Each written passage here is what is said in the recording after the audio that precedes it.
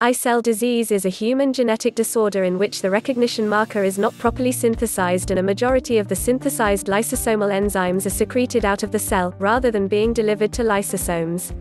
The life expectancy of children with I cell disease is poor, as death occurs between the 5th and 7th year. The symptoms of I cell disease are similar to but more severe than those of Hurler syndrome. I cell disease is an autosomal recessive neurodegenerative disorder, characterized by a marked intracellular deficiency of a number of lysosomal hydrolases and by a significant elevation of these enzymes in plasma.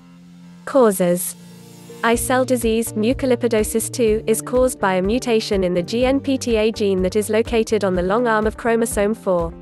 Diagnosis: I cell disease can be diagnosed before birth prenatally, utilizing amniocentesis or chorionic villus sampling. Symptoms of I cell disease: short stature, facial dysmorphism, progressive mental and motor retardation, and bony deformities. The skin is generally pale and smooth.